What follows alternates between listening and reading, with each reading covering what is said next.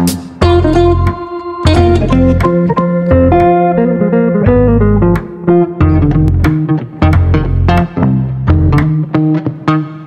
how's it going, YouTube? Today we're doing a preliminary analysis. So I'll just be me, your host, Fabio.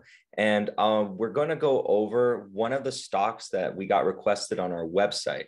So what we're going to be doing is trying to get this content out there, some preliminary analysis on these stocks that we have a request for. Today, we're going to be discussing one of those, and keep an eye out for those other requests. And the way this is going to work throughout this series is basically we're going to do our preliminary analysis. It'll be either Austin by himself or me by myself or us together. And we're going to find out which ones interest us as we go through this preliminary analysis. And then that will basically make its way to a deep dive if it's something that interests us. So it's going to be like a filtering process. So the one I'm going to be discussing with you guys today is Newell Brands. All right, ticker symbol NWL. So Newell Brands, you might know them for their brands such as Sharpie, Expo, and their other various brands like Mr. Coffee. So when we look at Newell Brands, we got to understand what exactly we're dealing with. So Newell Brands is basically selling its products through peripherals such as retail locations. And so you go into the store, like think of Office Depot. You go into Office Depot and you want to get some pens, you want to get some paper. Okay, so then you want to make sure that the company is positioning itself ideally where these customers are going. And I'm mentioning that for a reason, because you might ask yourself, maybe I haven't been inside an Office Depot in quite a long time. Maybe I'm just getting my supplies from Amazon, right? And that's a valid point. And that's what I want you to kind of think about alongside me, is basically that's some of the risks before we even continue with this video that we have to be cognizant of and really think if Newell Brands management is taking steps or actions in order to mitigate this risk and maybe even better the company. So I want to actually show you some of the brands associated with Newell Brands. And let's kind of quickly talk about some of them. So you can kind of see here on their website, this is free for everyone to see. They have Rubbermaid. Rubbermaid's a popular brand in both cleaning products, food products as well. So I know that right here, the commercial products. And I'll go through them without talking too much because that would make the video too long. But as I go through this, you can kind of see whether or not you yourself may be familiar with some of their brands. You know about Elmer's glue. I know that they capitalized on the whole sludge market when kids were into the sludge or making sludge with their parents. And I'm just looking through here. They have baby products. They have Nuke right over here, Baby Jogger. So a lot of these brands, I know they bought Yankee Candle. Yankee Candle was trendy back in the day. I don't know if it technically still is. And they do have connected home security. So what you're looking at is just a bunch of brands held together under one company, Newell Brands. So one thing I also want to highlight, you might have seen here in the title, is Carl Icahn. He's a legendary investor, or one of the legendary investors in the world. And he took a huge stake in Newell Brands because what he believed is he could unlock value. That's what Carl Icahn is actually famous for. He's famous for making these acquisitions and acquiring them and basically trying to take the value out of the business or trying to realize the value. So that could be beneficial to us as shareholders, knowing that this individual also sees value in the company. And here he increased his stake. So he was adding for quite a while. If we take a look here, Newell Brands has actually been on a massive downtrend. So the company actually came out of the Great Recession really strong, right? And we can see here up to its peak, it almost went up 10x. We have 859%. Right, in less than 10 years. Then they made a terrible acquisition. That was the CEO who's no longer with the company. Well, maybe it's debatable whether or not it was terrible, but for the most part, the consensus is it was bad. So we'll actually try to see if we can see that in the numbers, but the consensus, I just want you to be aware of that it was a bad acquisition. And that's this is a case study as to you as investors, you have to be careful with what we call empire builders. So when CEOs believe that simply acquiring new businesses and making the business bigger is always a good thing. So think of AT&T and Time Warner acquisition. That was promising. This management said, look at all the things we can do. Look at all the synergies. They acquired DirecTV. Hindsight is 2020, and those were bad acquisitions. But you have to be aware of them, or try at least to be aware of them in the moment it occurs, because that they can lead to massive destruction of shareholder value. Also, I do believe at the time around here, Newell Brands was trading at quite a premium because again, when you have price appreciation, you have a factor of momentum. Okay, so momentum can actually take that stock price beyond what is reasonable. So after this correction, during this correction, this is where Carl Icahn began accumulating his position.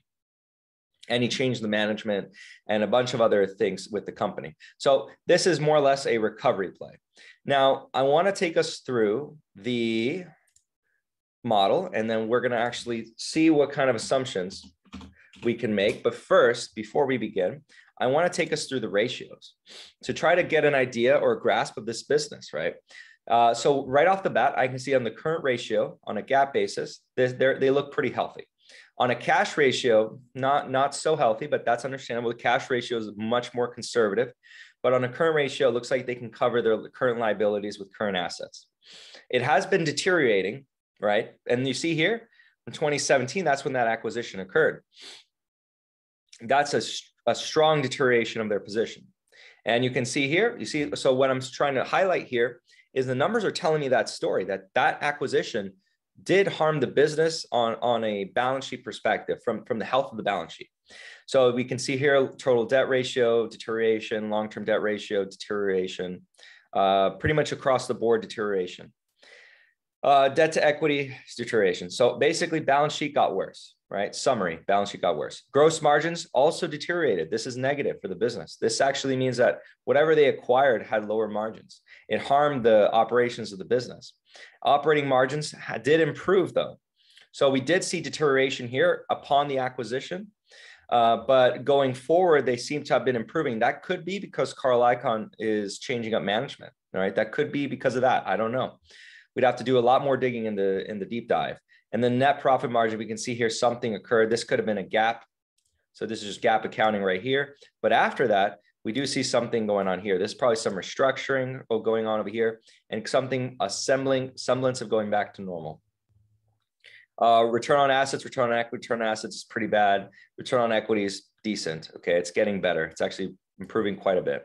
This is good. But that's on a GAAP basis. And then we want to see the earnings quality. So that's a separate metric that we kind of highlight here on the channel. That no one really talks about that one, but basically the earnings quality, I like to see it positive, and the higher the better. So it has been improving. And then going over here, we can see what the difference is between the GAAP accountants, or not GAAP accountants, but GAAP accounting and cash flows. So cash flows seem to be pretty strong and improving. This is a positive sign. GAAP accounting is reflecting on the accrual basis, and therefore we can kind of see them match over time. So this is a good sign for me.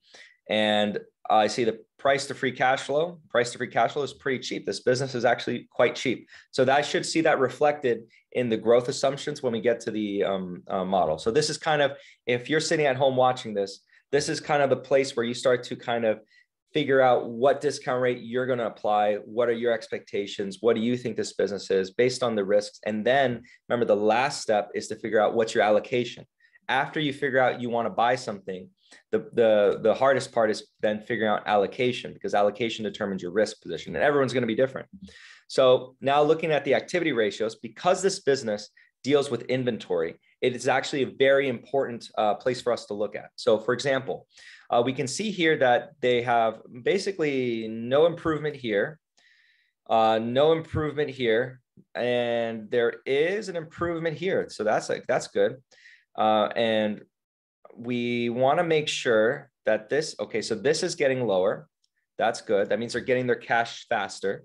And then this is actually getting worse. This one's getting worse, but this one's getting better. So that can be a good thing. So that maybe is because the nature of the sales are changing. So we would review that in a deep dive to make sure that, well, how are their sales changing? Are they changing? Remember what I mentioned at the beginning of the video. We want to make sure that they're not going to become reliant on these big box retailers like Office Depot, because maybe less people go to them. That's just how things are changing. The company has to adapt to the consumer. And if the consumer is buying through Amazon, that can be a bad thing, because Amazon may take a premium, or not a premium, a commission for those sales. So we have to think about that. going forward. And I know a lot of businesses are actually struggling with that problem currently. So they're trying to get direct to consumer. But let's be honest, are you going to go to Newell Brands' website and buy the Sharpies right there? Maybe not. All right, so let's go actually and check out some of these metrics. So let's first check out the Altman Z-score. So an Altman Z-score is decent. Okay, so that's basically telling me that it's unknown. Okay, unknown at risk of bankruptcy, right? So that's why this is returning an NA. It's based off of this calculation of the Altman Z-score, and that's just that's like a litmus test. It's like a taste test. It doesn't necessarily mean that there's a danger or anything like that. It's just to check it out. Now, what I want to note is the price to free cash flow is lower than the PE. That's because the PE is using the GAAP basis accounting. Price to free cash flow is just using cash accounting. Book value per share, don't really care too much about this. It's something to think about, but if this was trading below book value, that'd be pretty incredible in this instance, because typically a business like this is going to trade at a premium to book value. So it's nothing out of the ordinary to see that. Return on equity is good, but we want to see return on invested capital a little bit higher, hopefully above 15%, but that's still pretty good. It's not terrible. All right, and then we want to see a low dividend payout ratio. This dividend payout ratio is based off of cash flows, actually, not even GAAP net income. It's based off of cash flow. So that's good. That's a good percentage. I like to see that. So that means they're able to increase that if they so desire, or basically they have plenty of cash to reinvest in the business. So going up to the model here, let's actually assume the 20% standard, and let's assume some buybacks. Let's take a look at what they've averaged out. So about 3%. So let's actually assume a 2% buyback. And then for the growth rates, I think for this company, if we take a look at what the analysts kind of believe here on this website, they aggregate some sort of assumptions here. I'd say I'd feel comfortable with saying between 3 to 10% going forward over the next 10 years. So 3, and then let's do 4, 5, let's skip to 7, and let's do 10 at the end. Okay, so now I'm kind of getting an idea of what these assumptions are basically telling me. So basically, if I'm assuming less than 10%, I probably can believe or assume an 8% to a 9%. So let's actually assume 8% and 9% there. Okay, so just above between 9 and 10% is what I have to assume if I'm requiring a 20% rate of return. Now, if I'm reinvesting the dividends, I'm going to be actually accumulating greater sums of shares over time. And some people believe that the buyback calculators should not include the dividends. And that's not necessarily the case because, well, not factoring in taxes, you have to think about that as well. But let's assume taxes is not an issue in this case. Then it's simply a return of capital, but in a different form. So both are returns on capital and both take up the cash flows. Buybacks take up the cash flows and dividends take up cash flows. So in essence, I want to include the dividends in my buyback assumptions if I want to reinvest those dividends. And let's say that I am, and I'm going to reinvest the entirety of the dividend. So then I'm going to, let's say I'm capable of buying around 4% back of the shares each year. So now my assumptions become a little different. So now I can see that I can assume 8% rate of growth, and I can still consider this a buy. I can probably squeeze out probably 5% assumption or even 6%. There we go. So 6% assumption actually ends up working. So I am actually very comfortable with assuming 6%. So basically from this video, this is again a preliminary analysis. What I'm seeing is I'm actually interested, and I will be bringing this up to Austin. I'm interested in doing further research. And if you might have seen Austin's new video where he did Albertson's video, and Austin has been, the level of growth I've seen in Austin is quite incredible. So I just want to speak to that for a quick moment. So when he first started investing, which is fairly recently, he took his accounting background and he was able to pick things up very quickly. So you can kind of see how now he's kind of segueing and he's becoming his whole different kind of investor all on his own. And it's quite fantastic. So now as you guys are going to see his journey go from moderately beginning, and then he's going to accelerate really quickly because I'm working with him and I'm basically giving him everything I know and basically giving him the accelerated track course into investing. And he's gonna make it, or he's gonna get a very large portfolio one day. So, but with that being said, we're gonna do a deep dive on Newell Brands. I'm gonna add that to the list of what we're gonna do as a deep dive, because for me, this receives our stamp of approval so far in the preliminary analysis. And I actually would like to perhaps think about adding this to my portfolio at current prices.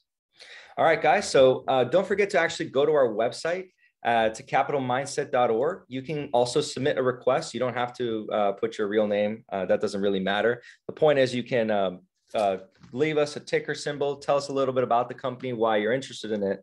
And then basically we will do one of these preliminary videos. And then if it piques our interest further, we're going to do a deep dive on it, because then the deep dive serves as like the research for us also to then think about, okay, is this going to make it into our personal portfolios? And then at the same time, these preliminary videos kind of also serve as a filter to say, okay, well, that one's a little too complicated, too many assumptions over there.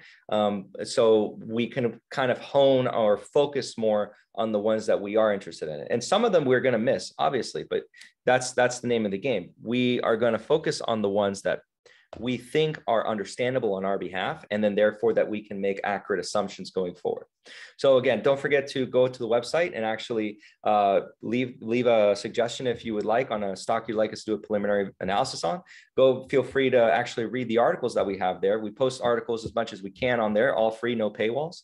And feel free to put a comment down there. Right now, we're still a small channel, and we're able to respond more readily to all the comments that we see.